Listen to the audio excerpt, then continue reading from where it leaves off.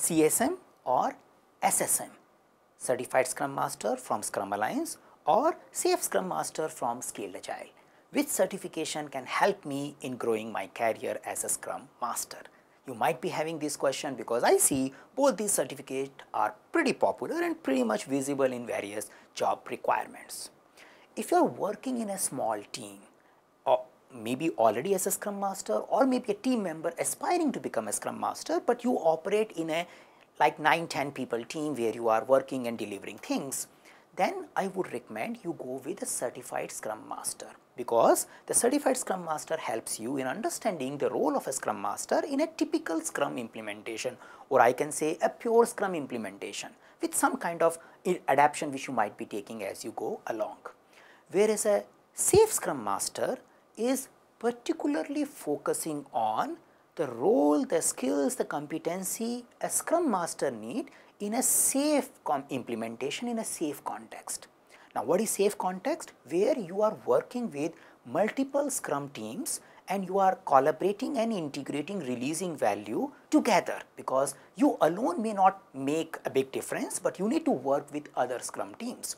So, if you are working as a Scrum Master where you collaborate, integrate, manage things as a big group, which is called Agile Release Training in case of SAFe, then doing Safe Scrum Master is a better idea.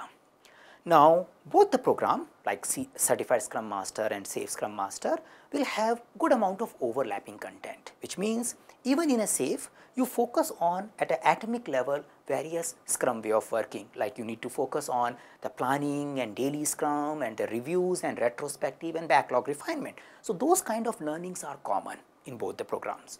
Whereas the difference in a Safe Scrum Master is you also end up learning some of the events and things are happening at a group level. So, you have a group where you need to do a planning meeting together, multiple Agile team come together and you do a planning meeting. You need to understand what is the role of a Scrum Master when the multiple Scrum teams are working and planning things together.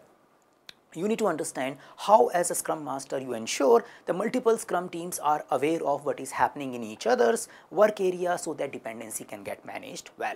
So, those kind of information or competencies you develop with the help of Safe Scrum Master. So, if you are very new, you don't know what is Scrum, Certified Scrum Master is a good choice for you. If you know that my company is using Safe and I am working as a Scrum Master here, then doing Safe Scrum Master is a good idea.